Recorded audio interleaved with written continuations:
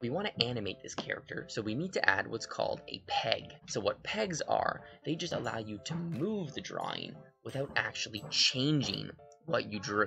So a very useful setting that you can do is go to Edit, Preferences, Advanced, and uncheck Element Node, Animate using Animation Tools Default Value.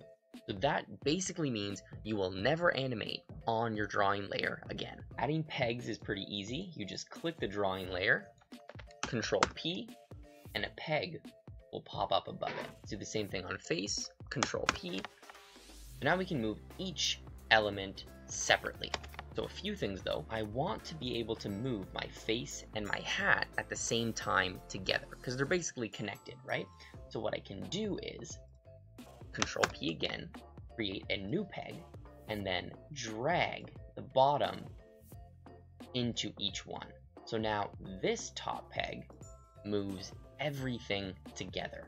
So I kind of have a small hierarchy. So the next thing we want to look at is this pivot point. So this blue dot, each peg has its own separate pivot point. So if I rotate, it rotates from that point.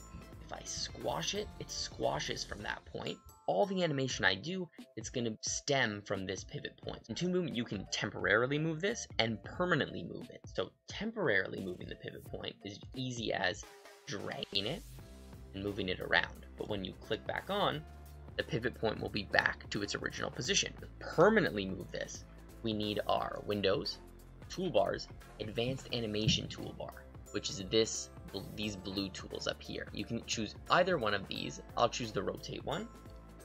And now when I drag and move this point,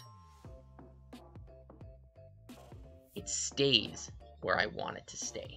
Okay, so I'm going to rearrange my pivot points now. So for my hat layer, select, I'll just move it a little bit below my peg layer that controls both. I'm also going to move it somewhere below as well.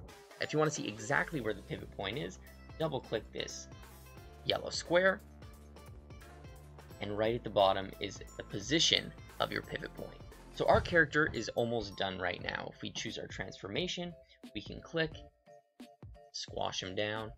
We can choose the face, squash the face down separately from the body. He's almost ready to animate. We just need to do a few more tweaks.